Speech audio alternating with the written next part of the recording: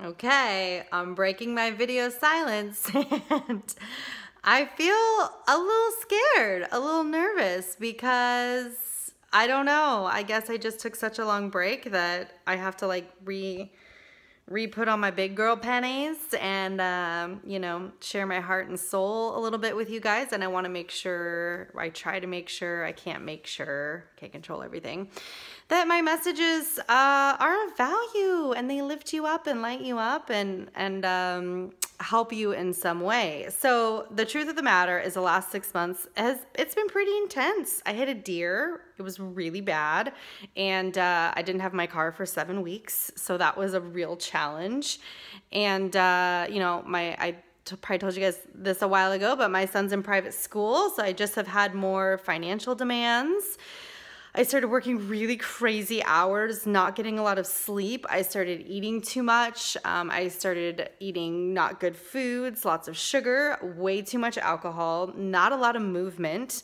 I left the studio that I was teaching at, so I actually didn't teach for about 3 months, which for me is like absolute torture. So I just went through this time of like feeling like there was all these obstacles and things that were standing in my way. And it became such a humbling experience. But it also reminded me why I started.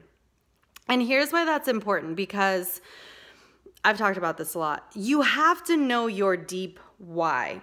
With whatever goal you have, whether you're trying to follow your passion, whether you've got a weight loss goal or a clean eating goal, you need to get down to your deep why, because we are emotional beings and everything that drives our life is via an emotion that we want to feel. So your deepest why can't be like, I want to lose 10 pounds. Like, that's not a why. Like, it could be, I want to be healthier so that I can, play with my kids more.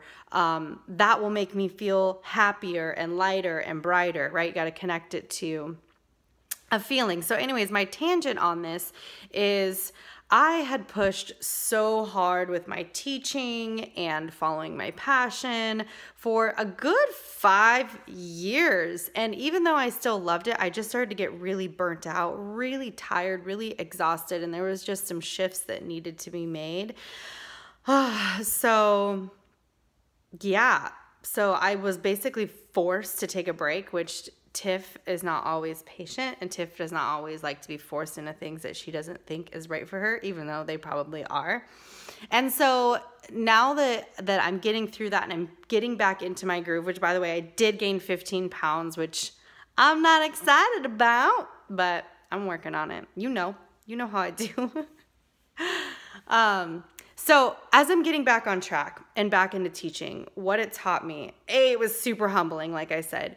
B, it made me remember why I started and why this is so important to me. Like, honestly, you guys, not sharing like my heart, my soul, and like my positive messages and my inspiration and my personal development stuff and motivating you guys and like being excited about Omnia Yoga and like what that's doing for not only myself but the lives that it touches.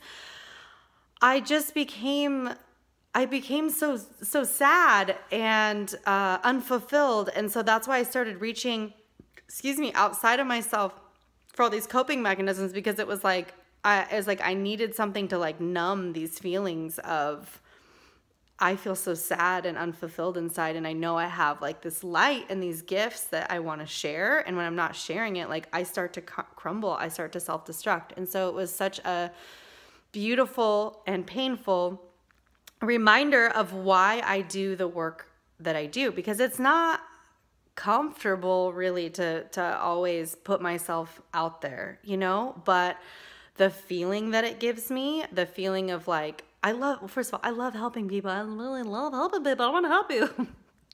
So the feeling that it gives me makes it worth it, because like I feel like I'm doing my part, right? Like I think we all came here to be of service in some way. And so when I feel like I'm being of service by using my divine or God-given gifts, like that is what lights me up and makes me excited. And when I stop doing that, I pretty much crumble and become a hot mess, you guys.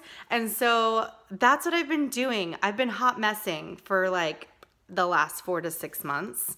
And it was a great reminder of what not taking care of yourself and not doing things that fill you up and light you up, what it does to your life. So, you know, I think about people that struggle with regular coping mechanisms or even addictions. I'm like, how much are they ignoring who they really are and what they came here to share? Because it is actually painful to ignore your piece of service. Because I genuinely, you guys, I believe that God put a gift, a divine seed of greatness, if you will, on my heart, on your heart, on everyone's hearts, that you came to share with the world. And when you're not doing that, it's like soul crushing. And so you know you're not expressing what you came here to express. And so you start using unhealthy coping mechanisms to mask that pain. I mean, that's what it has felt like for me. So now that I'm back in my groove of yoga and meditation and journaling and,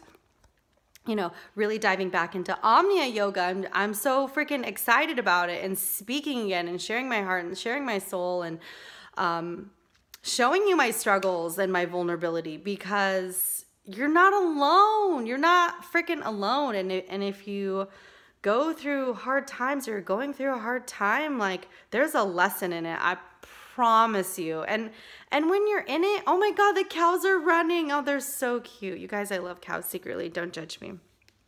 Anyways, when you're going through it, it can be really dark and confusing and scary. And I don't even necessarily feel like I'm like out of the woods, but there's at least a little bit more clarity about what was going on and the lessons that I needed to learn. And oh, the baby cow is running now. I can't even, you guys.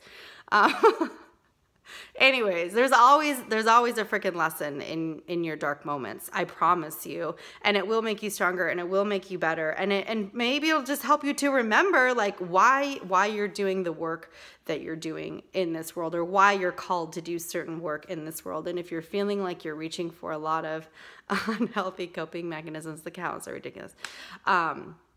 Take a peek at how you're ignoring yourself. And the reason, you guys, the reason that I love yoga and dance and journaling and meditation and things of that nature is because it gets you in touch with your true self, with who you really are, and with your God-given gifts and talents. It helps to like strip away these masks and these layers of things that maybe you think you are, but you aren't.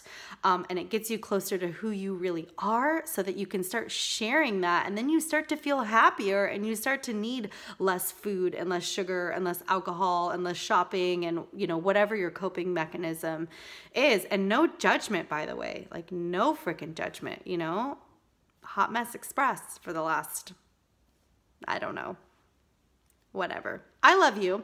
8 minutes, I'm going to stop. But I'm not even going to say, I was going to say I'm glad to be back, but I'm not even going to say I'm back, because genuinely, I've been taking it day by day. Day by mother flipping day. All right, I love you guys, and stay tuned. Stay tuned.